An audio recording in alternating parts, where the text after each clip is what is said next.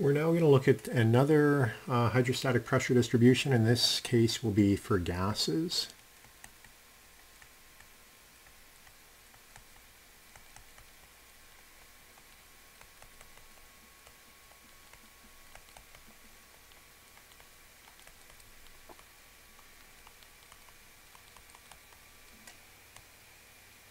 So if you recall, in the case of liquids, it was relatively easy. For gases, it's a little bit more tricky because the density cannot be assumed to be a constant for gases.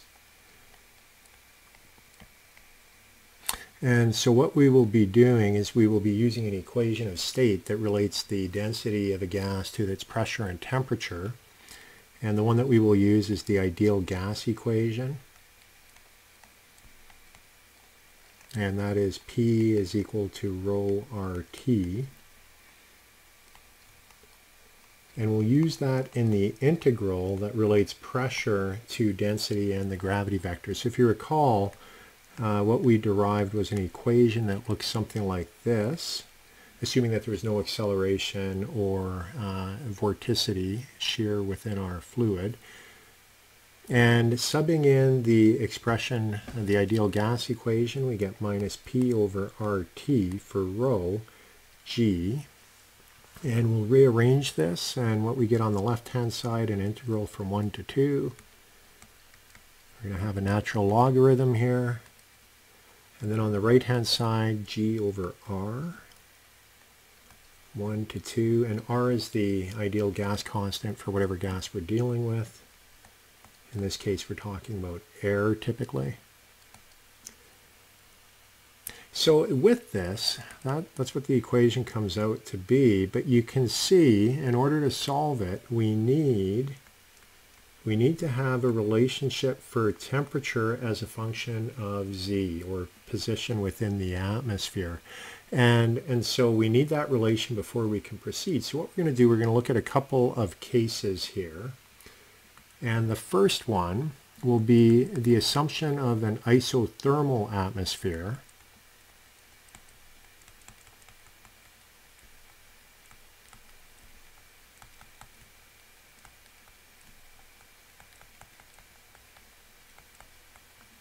And we'll assume temperature is T naught, 288.16 Kelvin.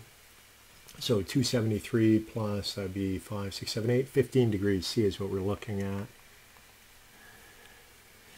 And when we do that, looking back at our integral equation, that's this one right here. When you put that temperature in, that's just going to be a constant. So it's a relatively straightforward integral. And what we get is P2 is equal to P1, and the exponential, remember we had a natural log, and that's where the exponential is coming from.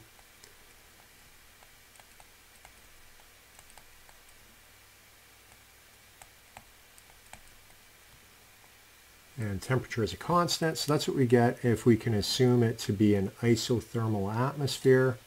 Fairly straightforward.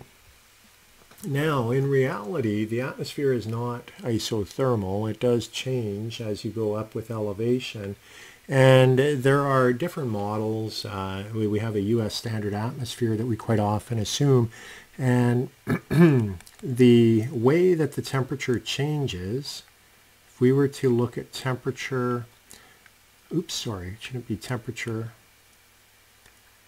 Temperature should be on the horizontal axis. So if we have temperature and then Z, that would be elevation or altitude. What we'll find down here, you have the planetary boundary layer. And so the temperature more or less will change depending upon day or night.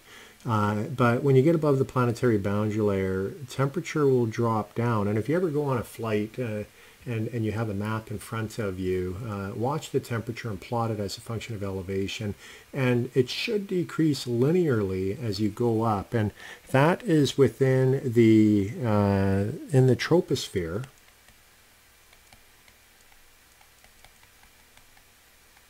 The temperature will drop like that, and that goes up to about 36,000 feet or 11,000 meters.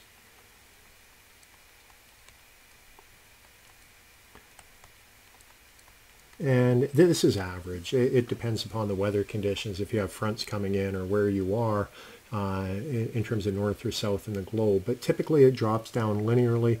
And then we get to the tropopause. And at the tropopause, what happens is the temperature then goes constant, and that is the stratosphere.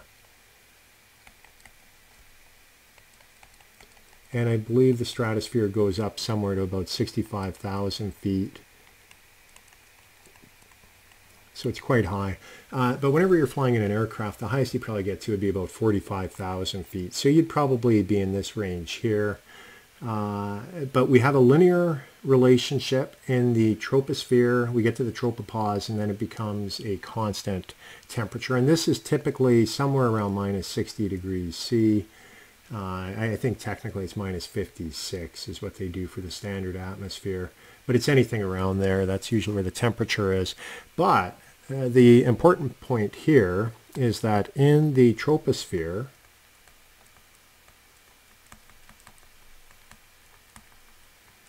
so up to about 36,000 feet, which is 11,000 meters, we have a linear relationship. And we can work with that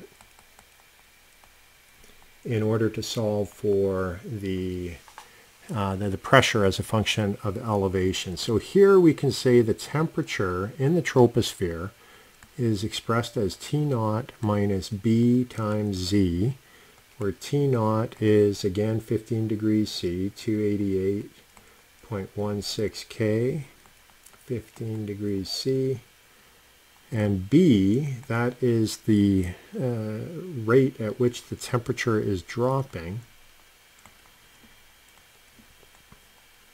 It is a certain number of Kelvin, so 6.5 millikelvin per meter that you go up. And with that, if we go back to our equation, where was the equation? If we go back to this equation here, and we put in that distribution for the temperature for the stratosphere, which is this one here with those constants, what we will find is we get the pressure as being the atmospheric pressure times 1 minus Bz divided by T0 raised to the power of G divided by the gas constant for air, and B, that would be the slope of the temperature gradient.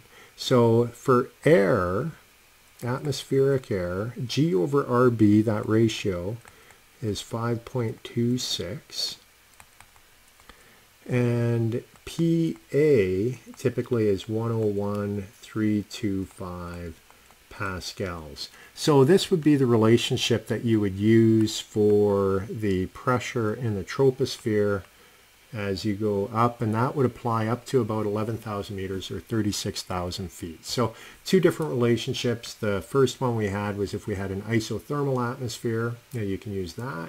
And if you're in the troposphere, below the tropopause, you can use this relationship here to estimate the pressure of the atmosphere as you go up. And so those are two cases of looking at hydrostatic pressure distribution for a gas. And in this case, we've looked at air and our atmosphere.